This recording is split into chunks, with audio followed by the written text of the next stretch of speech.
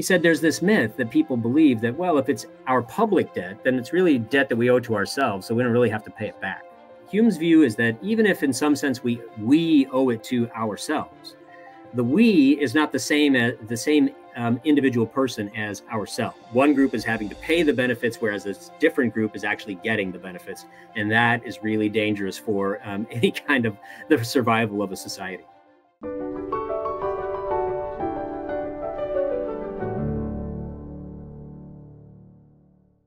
Hello, and welcome back to the Essential Scholars podcast series. I'm your host, Rosemarie Fike, and today we're going to continue our conversation about David Hume. Once again, I have James Otteson joining me as my guest. He is the author of the Essential David Hume book. He's also the John T. Ryan Jr. Professor of Business Ethics and the Rex and Alice A. Martin Faculty Director of the Notre Dame Deloitte Center for Ethical Leadership in the Mendoza College of Business at the University of Notre Dame. He's a senior fellow with the Fraser Institute and a senior scholar at the Fund for American Studies. And I am so happy to have you back on the podcast yet again. Welcome. It's my pleasure. Thanks so much for having me, Rosie. So we were talking about the revolutionary ideas of David Hume last time we were sitting together. And one of the things we didn't get a chance to talk about is, to the extent that I want to, his views on international trade and why his perspective on trade policy was really distinctly different from the dominant view of his day. What views is he challenging? Why does he reach such a different conclusion about trade than a lot of his contemporaries? Yeah, it's actually pretty remarkable when you read, his writing about trade, because it's captured, it's contained in just a couple of short essays that he wrote. So he didn't write any long systematic treatise about economics like Adam Smith's Wealth of Nations. It's 1,000 pages long. There's nothing like that about economics or political economy from Hume. He just has a series of essays where they're usually pretty short, 4 to 5, maybe 10 pages long. They're not very long. But they just have these brilliant insights. And so among them are a couple of essays where he talks about trade. And one of the arguments that he makes about trade, and these are really, so he's not presenting data about it. It's really a kind of a conceptual argument. What he was thinking about was a dominant theory or a predominant theory at the time that's called mercantilism. And this idea was that wealth is really consists in gold or silver. It consists in pieces of metal, in the sense that the more of these pieces of metal you have, the wealthier you are. Hume wasn't so sure about that, because as Hume sort of remarks, he's a bit of a wit. So he puts this in a bit of a funny way, but he says, well, you can't eat gold, and you can't really use gold to build a roof over your heads.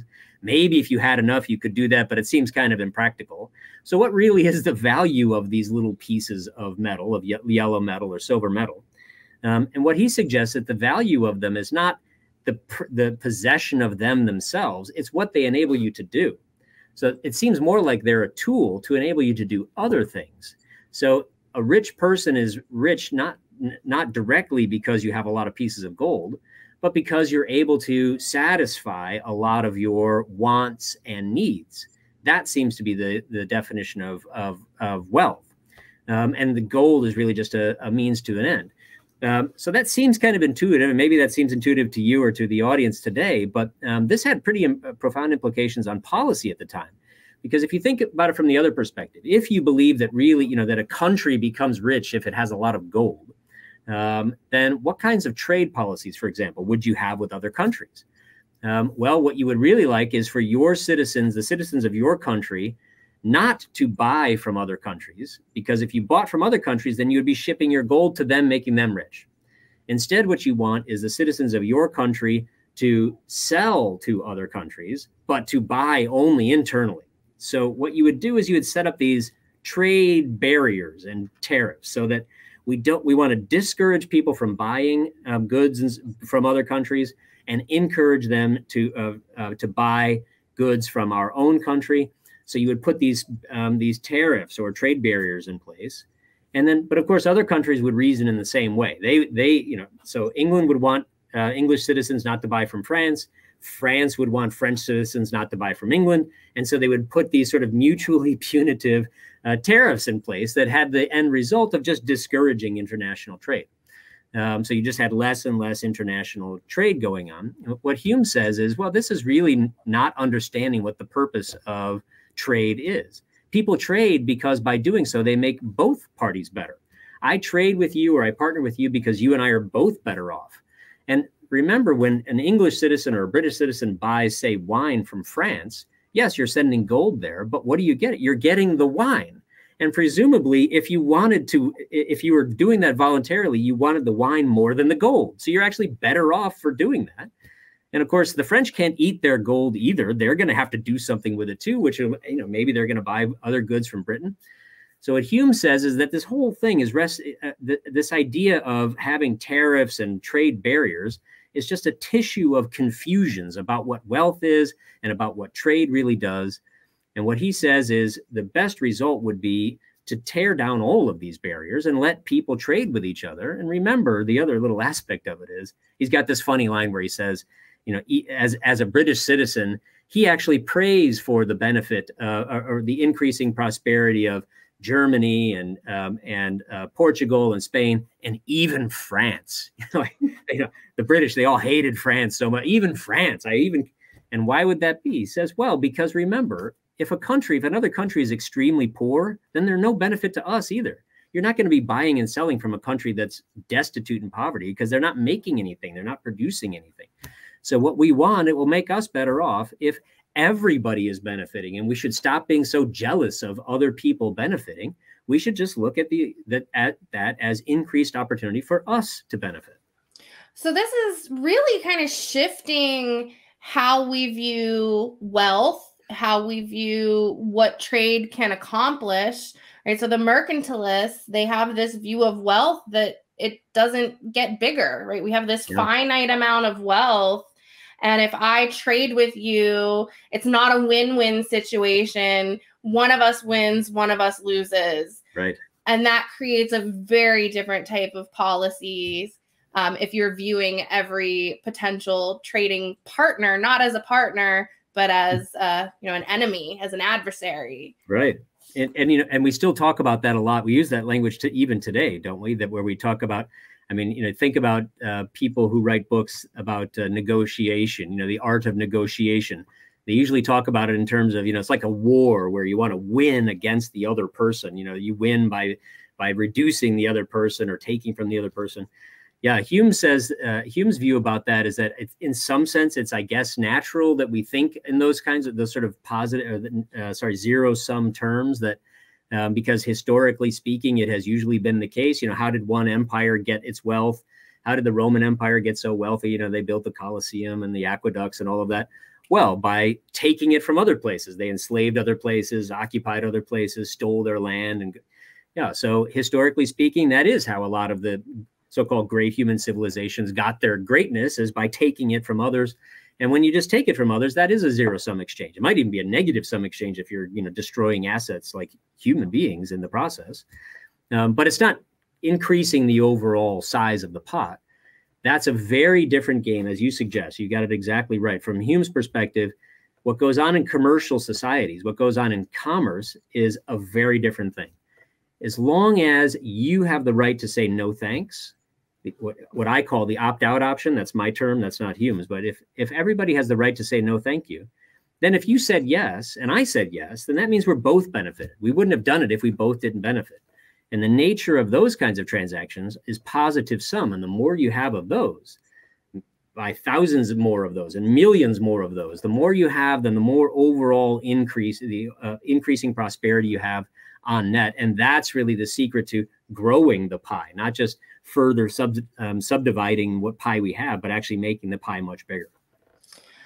So this is, Hume definitely raises challenges to our modern political conversations surrounding trade, right? We hear political leaders talking about we need to renegotiate this trade deal so we can win at trade, without thinking that everybody kind of wins at trade. Yeah. So what would Hume say to modern leaders, political leaders? What types of rules should we have governing our international trade policy in order to enhance human flourishing? Yeah, I'm afraid it wouldn't. It would be pretty blunt and pretty short. Knock it off, I think, is what he would say. Because I mean, one part of, I think, the Humean picture is that we have to remember that it's not countries that trade with each other. It's people. It's individuals. You trade. I trade with you. So it's not China that trades with the United States. It's people in China buying and selling goods in the United States, and people in the United States buying and selling goods from China, et cetera. So if we think about what's really, what really is our goal, and maybe here's the sticking point even for contemporary politicians. What really is our goal? Is our goal that we want to crush all the other countries and make them bend their knee to us? Okay, if that's the goal, then yeah, maybe all of this sort of jingoistic, our country first, and you will, we're going to have this war of trade wars and all this, then okay, then maybe all that makes sense. But I think Hume would say, is that, or should that really be our goal? Maybe what our goal should be is allowing more and more people to lead lives of meaning and purpose, generating enough prosperity so that fewer and fewer people are in poverty, more and more people are rising out of poverty and are able to have the time, talent, treasure, the ability, the leisure to dedicate their lives to things that are less miserable and more fulfilling. If that's the goal, then maybe that suggests a totally different set of policies. Then maybe what that suggests is you're an economist, so you tell me what you think about this, but Hume might say, might recommend even a unilateral free trade policy. In other words, even if every other country in the world is protecting its native goods or its the domestic production, our country should still have no tariffs, no restrictions of any kind. Let anybody trade with anybody who wants to.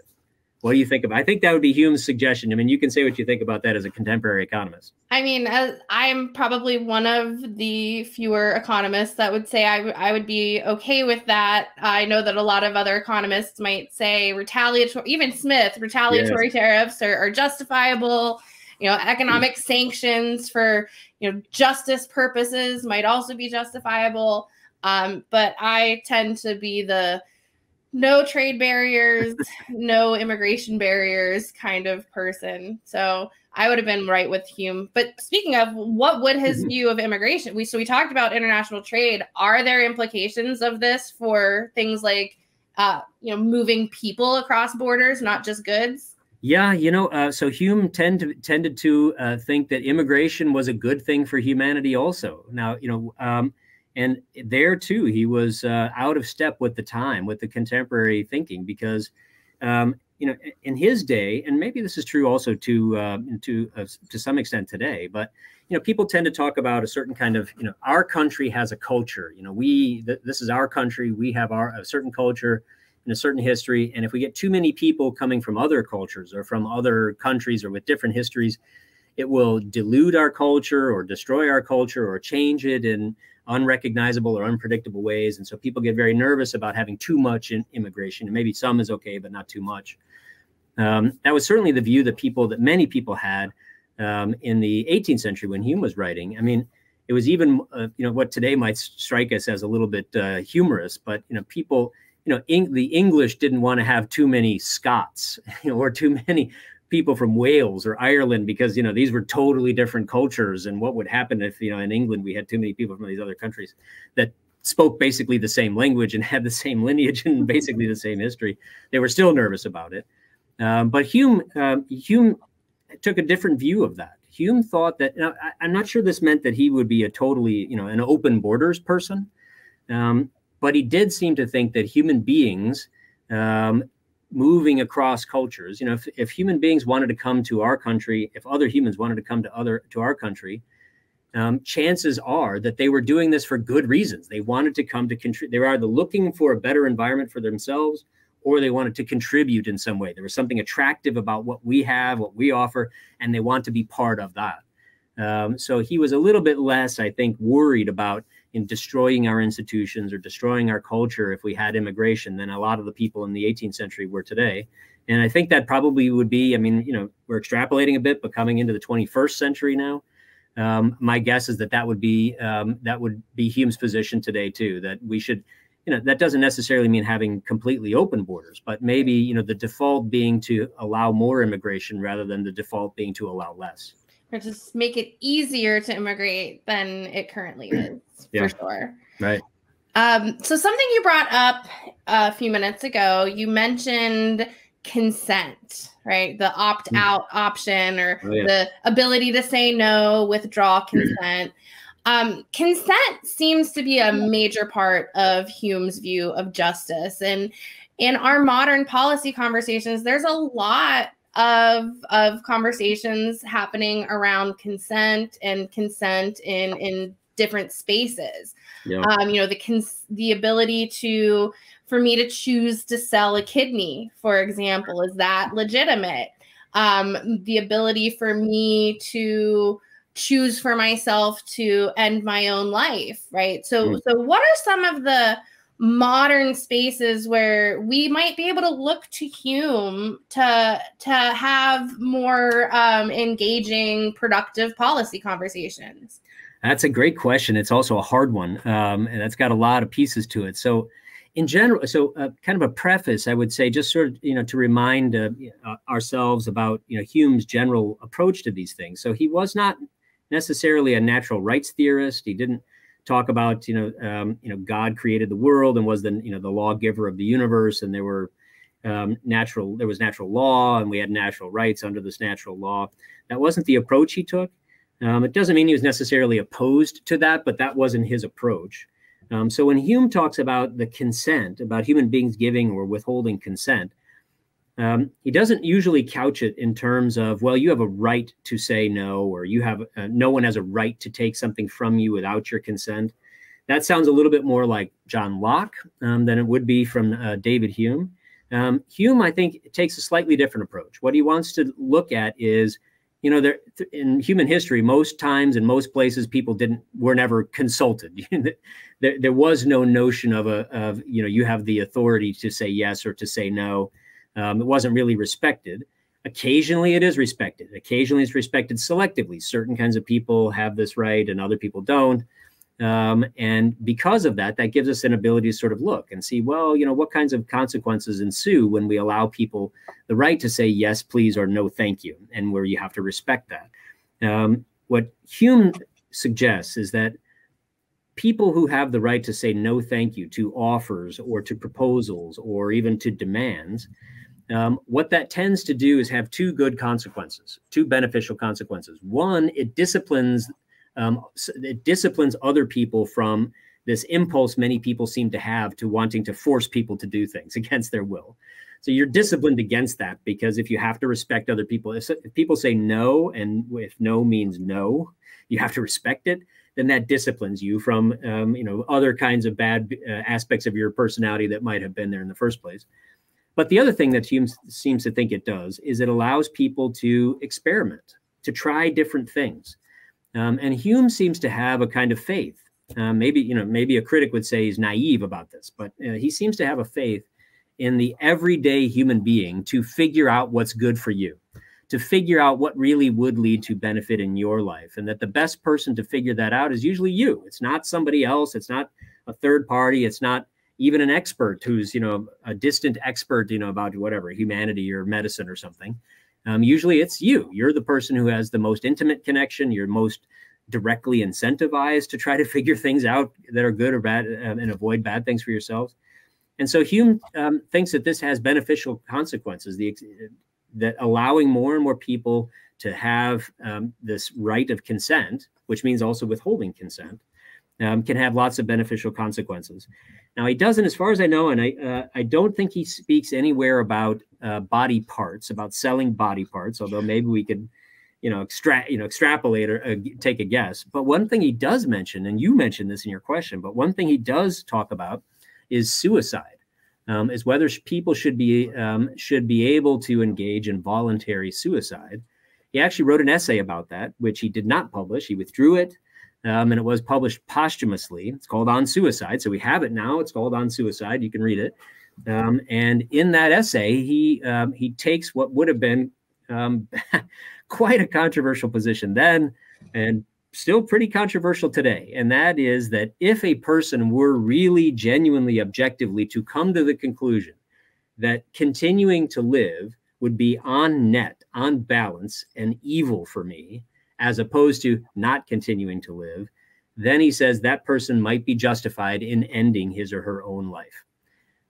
So he doesn't say, you have a right to do it, or you don't have a right to do it. It is sort of in this consequentialist thing, framework. You're thinking about the rest of the benefits for living for the rest of your life, likely benefits, and estimating the likely positive aspects and the likely negative aspects. And if the negative greatly overpowered the positive, then he thinks that such a person might be justified in taking their own life, which suggests that he has a pretty robust notion of consent.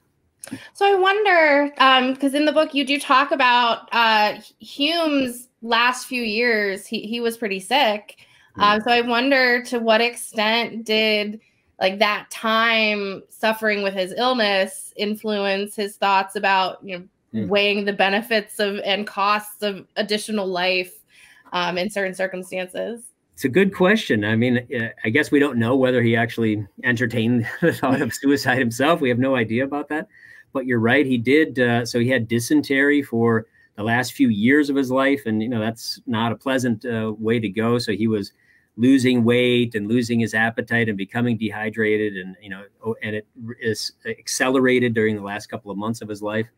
But up until right at the very end, Hume seemed to have, and this is one thing that we haven't really talked too much about, but Hume's personality, he just seemed to have such a great personality. He was so happy, optimistic, always joyful, loved company, loved telling stories and jokes and laughing with friends.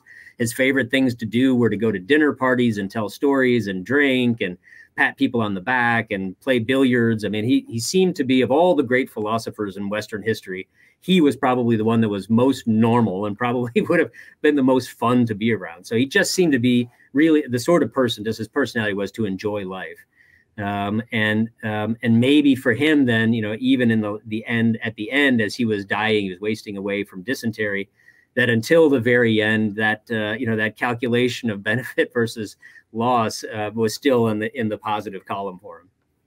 He does seem like somebody who would have been fun to have a beer with and talk about life with, definitely. Another modern policy conversation that I think Hume might have something to say about is the issue of, democratic governments accumulating large amounts of debt. Oh, yes. Right. So public debt, we didn't get into it in our first part of the conversation, but Hume did have some views about public debt and, what that can do to a country. Why did he view public debt as so destructive and, he even says ruinous? Why does he uses very strong language there. So why does he hold that view? And then, what would he say to modern economists that are advocating for that MMT, modern monetary theory type of policies that have been encouraging accumulation of additional public debt? I just love to hear your thoughts about that. He was not rosy about to coin a term, about the future of the prospects of debt. He thought that public debt was a bad thing, it was a dangerous thing. So he wasn't as worried about private debt. So that was fine for Hume. I mean, so, the idea that, if you want to start a business or you want to buy a house or something, or you want to, in today's economy, you want to buy a car or send your kids to college or something, and you want to take out private debt in order to finance that, perfectly fine. You work that out with your bank or whoever's going to lend you the money. And, if things go belly up, well, then it's only the two of you that have to work, your bank and you have to work that out. It doesn't imperil the rest of society. But that actually was what he worried about for public debt. So public debt had all kinds of risk factors involved, according to Hume. So first of all, if we're issuing public debt, that often is being bought by foreigners. So other countries, in other words, are buying our debt. And Hume has this general view, and again, you as an economist can say whether you think this is true today or whether this is true or not, but his general view is that whoever owns your debt, in some sense, kind of owns you. Because if you're selling your debt, then they can dictate terms to you, they can garnish your wages, they can impose all sorts of restrictions on you, especially as you become less able to pay it back. So in a sense, whoever owns your debt owns you. And that's a very dangerous thing, Hume thought, if the people who own our debt are countries who are antagonistic to us. So not just our trading partners, but countries that might want to conquer us or destroy us or invade us, then it becomes very worrisome because then it effectively makes us beholden to them. So that was one major worry. And second worry he had was it means that we have less capital, according to Hume. We have less capital in the country available for emergencies. So if we do get invaded, if we're into debt up to our eyeballs, well, then we don't have a lot of reserve wealth that we can put to the emergency of needing to fight off a foreign invader, for example. And that would also apply, he thought, to natural disasters. If there was an earthquake or something, that destroyed, we needed a lot of capital. If we're in very high debt, we just don't have a lot of room to not a lot of margin for error if we have any of those problems. And then maybe one more, I would love to keep talking about this, but one more worry that he had was that he said there's this myth that people believe that, well, if it's our public debt, then it's really debt that we owe to ourselves. So we don't really have to pay it back. I mean, that's kind of the logic behind modern monetary theory, right? If you're a country that is issuing your own currency, then there's no amount of public debt that you will not be able to pay back because you essentially can always print more money to pay off the debt. Yeah. So I want to hear what you as a modern contemporary economist think about this, but I'll tell you what Hume was writing in the 18th century. So he's, way before we had theories, countries like what we have, wealth levels we have. The United States, to take one country, in the last 200 years has created more wealth in real terms than any other country in the history of the world.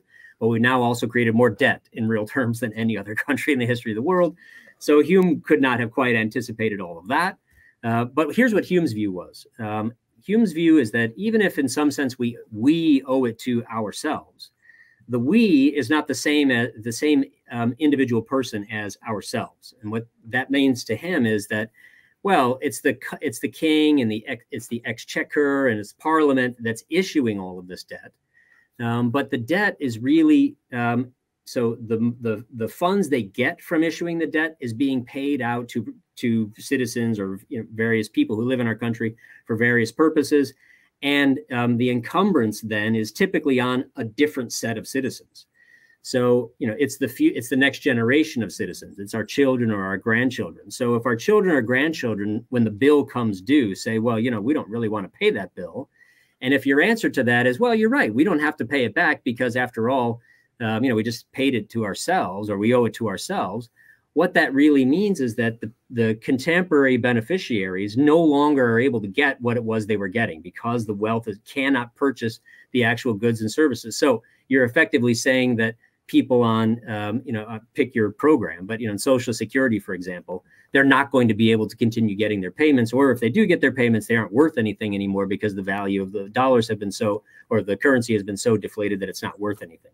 So it's really a sort of sleight of hand trick to say we owe it to ourselves because these are different people over different periods of time. And one group is having to pay the benefits, whereas a different group is actually getting the benefits. And that is really dangerous for any kind of the survival of a society. So that was Hume's view. What do you think about that? Yeah, so I have a very difficult time kind of wrapping my head around the logic of MMT. But I do know that from, a post-Keynesian perspective, the reason for, engaging in that deficit spending is that they are arguing it's not money that they're making kind of a Humean argument. It's not money or currency that is wealth. Wealth is the creation of stuff. And the reason we engage in this deficit spending is to kind of mobilize these idle resources. And so if you're like trying to take it from their perspective, they are basically arguing that the opportunity cost of not doing that outweighs actually doing it. Now, I don't agree with that perspective. And as I said, I don't quite have an ability to wrap my head around the logical argument. And also a lot of, advanced economies, most Western democracies spend about 40% of GDP through the political process, right? So it's not a US problem. This is a problem that we see a lot of democratic countries engaging in large amounts of public debt. And now we're seeing lots of inflation. What would Hume, somebody who cared about consent, what would Hume have to say about, inflation as a tax?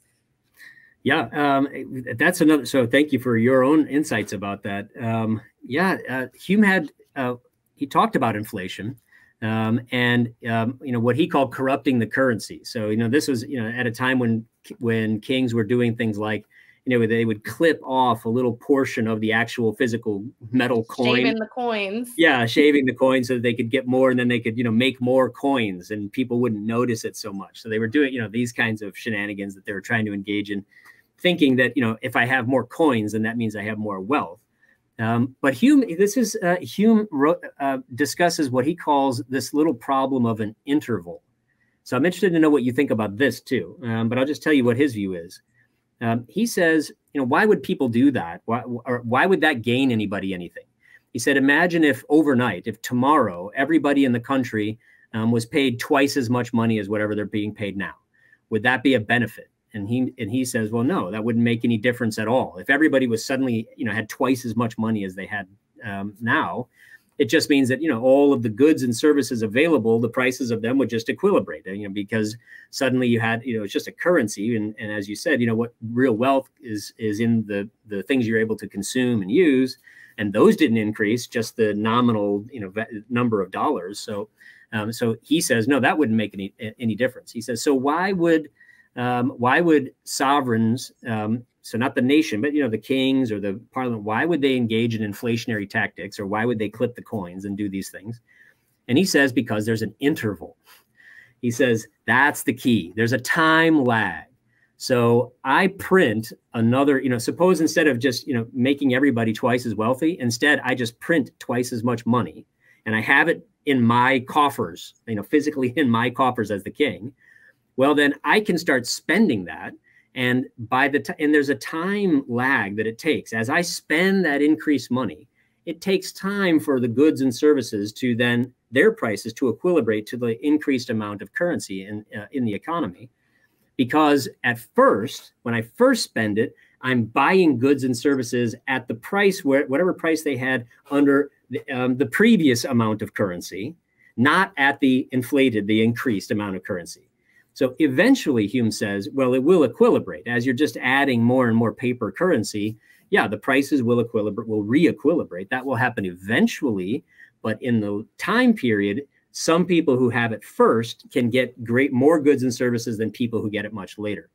So what Hume says is that this is the great incentive to them. This is why they want to keep doing it, because it enables the king to get stuff right now at the lower price before it goes up to the inflated price. And the people who then have to pay the inflated price, they're effectively losing out on that. They don't, it's like stealing from them, but they don't realize it because it takes a while for them to figure that out. So they're actually losing value of goods and services, but they don't realize it because it doesn't happen right away. And the king gets the benefit at it. So that's why they keep doing it. Yeah, usually it doesn't happen very rapidly, and it is a kind of gradual, unnoticeable thing. I think I would probably agree with that. It's got some Austrian flavor to it in terms of thinking about how inflation with that interval, there's going to be, distortions of relative prices. So not only is the sovereign going to benefit from having more purchasing power for that short period of time, all of the relative prices throughout the economy are going to be distorted, and we're going to start seeing a misallocation of resources, right? So even worse than the picture that Hume has painted. Wow. Okay. So he saw part of it, but not all of it. Yeah, okay. I mean, I tend to be pretty Austrian in my view of how that monetary policy works, but not everybody would agree. But if you are listening, there is a previous podcast episode where I chat with Chris Coyne about these Austrian monetary issues. So I recommend checking that out. Let's see. Hume, I want to go back to his empiricism and his criticisms of, what can we truly know, right? It's very difficult for us to sort out causality. What implications does that have for, how we, what economists should do? Oh. Right. Or, how should we conduct public policy? Are there things that should be off limits because we just don't even empirical evidence might not give us a good answer? For Hume, what is the appropriate scope for the political process given his view of how the world works? Yeah, or how we can understand it. It's a good question. So he was what we might today call he opposed ideal theory in political theory. So he was not an ideal theorist, meaning he didn't like the method of trying to imagine what an ideally good society or a perfect society might be, and then trying to figure out, well, what steps do we need to take to more closely approximate this ideally good or this perfect society. He was very nervous about and skeptical of, to use a term, the term skepticism, but he was very skeptical about our ability to actually know what a perfectly good society would be like. He thought that if we tried to imagine it, inevitably it would be a radically oversimplified society with just a few people in it or just a few activities in it. There's no way we could actually try to generate a model of society that would reflect human life and all of its complexity and richness and interconnectedness. It would be orders of magnitude too simplified. So it wouldn't actually fit.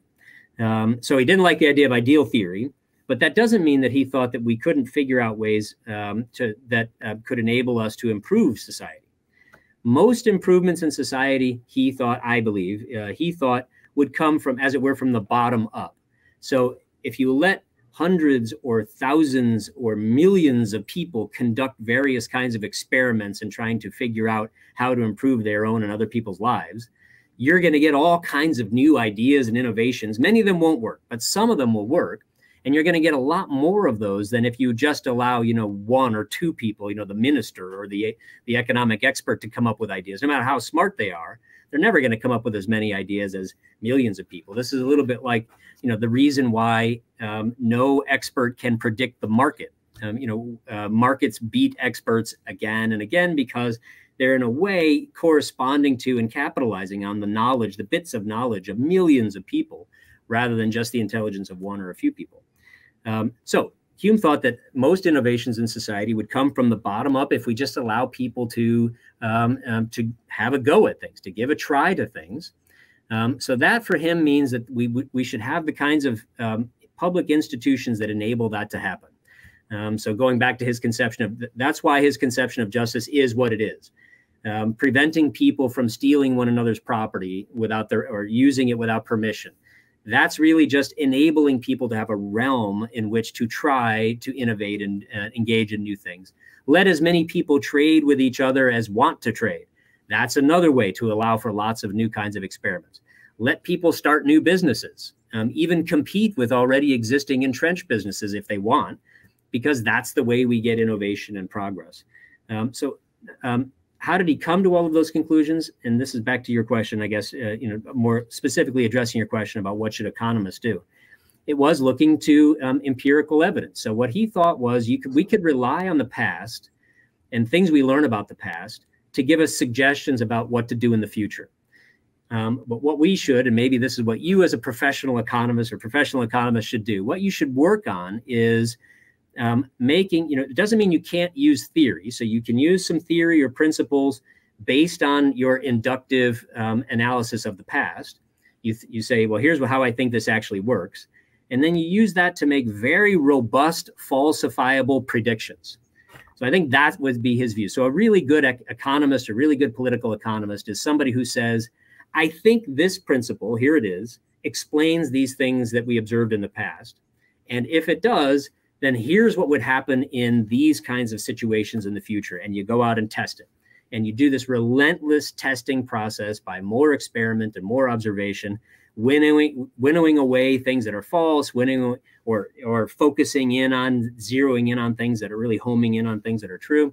But that's the process I think he would have thought of political economy and the proper policy or the proper method of an economist as well. But we're still using theory to kind of make sense, to form our experiments. Oh yeah, absolutely. Yeah, in the same way that I think, a Newtonian, if you think about Newton, what does a physicist do? Okay, well, here are the Newtonian principles. Here's how I think they would apply in this particular case. So you'd use the theory that you developed based on the past. You try to apply it to a new case or to a specific area where it hasn't been studied before, or not studied sufficiently before, and see how it works out in this case as well. But what he's not doing is like kind of the big data, let the data speak to me, purely looking for patterns in the data with nothing. Yeah, so that's, we're getting a little bit out of Hume there because there was no such thing as big data. No, but I'm trying to make the connection because that is a big thing today. Like, I'm being a pure empiricist. I'm not going to be biased by any, preconceived notions. I'm just going to look at this data, look for patterns. That is not something that Hume would have. I don't think so. Yeah, no, I think Hume would say, no, you want to learn from the past and the other great thinkers and the work that's been done in the past, done before you. Try to learn what you think you can from it. And then you want to try to build on it. You need to be open to the possibility that you could get it wrong, or even that what people have thought in the past is wrong. You do have to be open to that possibility. But you want to use the term that Newton did. You want to stand on the shoulders of giants. You don't want to start from scratch over and over again. You want to actually build on and learn from the past and build on it. So we're almost out of time. I want to give you a chance. I like to ask, what ideas of Hume one big idea where you think Hume is misunderstood that you'd like to kind of set the record straight. Yeah, I think, thank you for asking me that. I guess what I would say is, and this is a bit controversial among Hume scholars, but what I would say is the idea that either Hume himself was an atheist, or that if you subscribe to reason, if you believe in human rationality, then you must be an atheist. I don't think either of those was true for Hume. I think Hume thought that many of the arguments people gave to support belief in God, or to, talking about various aspects of God's existence, he thought those arguments didn't work, and some of them were terribly wrong. So he did take something of a sledgehammer to some of those kinds of arguments. But I think what Hume was really, the conclusion he was really driving to was that human reason is a fairly weak tool. It's not a tool of nothing. It is not zero. It can do things, but we tend to have an inflated view of its actual capacities. So Hume believed that we could make progress over time, but it took time, and it would take lots of us working together and with lots of experiments and making these kinds of falsifiable predictions that we were talking about a second ago. Now, did that mean that Hume was an atheist? I don't think so. I think Hume thought that most of the arguments people gave for believing in God didn't actually succeed, and he himself didn't see or hadn't come up with an argument that he thought did succeed. He thought they all failed. So for him, what that meant was, I'm not rationally persuaded. There is no argument that has persuaded me rationally. Doesn't mean there can't be. It doesn't mean there can't be a God. It just means that I haven't seen the argument for it quite yet. So I think that's a subtle difference. It's not maybe a very robust difference, but I think it's an important difference. And that, I think, leads to maybe what I would say is one of the enduring parts of Hume's view, which is that being skeptical about things and being cognizant of the limitations of our knowledge and the limits of our abilities to know doesn't mean that we can't know anything. It doesn't mean that we can never have a progress. It doesn't mean that we can't improve our lives. We can. And I think, we talked earlier about how Hume seemed to have such a joy of life. He seemed to have such a zest of living. despite the fact that he was cognizant of the human limitations and knowledge. I think that's why, because he thought there was enormous promise in the ability for human beings to improve their lives, to learn about their world.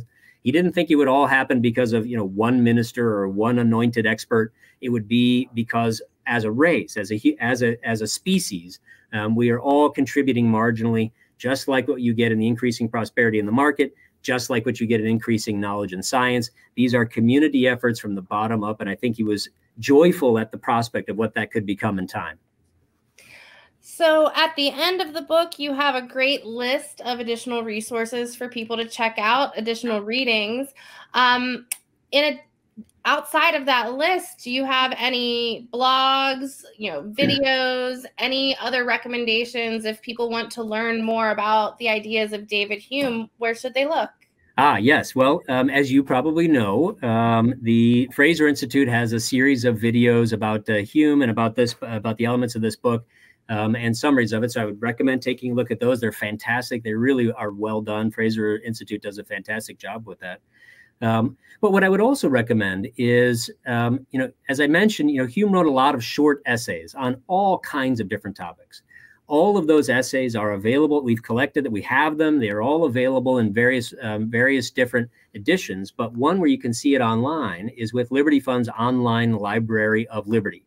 So if you just Google online Library of Liberty, you'll find different editions, but in HTML, in PDFs, and different formats, you will find all of the essays of Hume. And I would recommend just go take a look at the list of the titles and find a couple that are of interest to you and read them.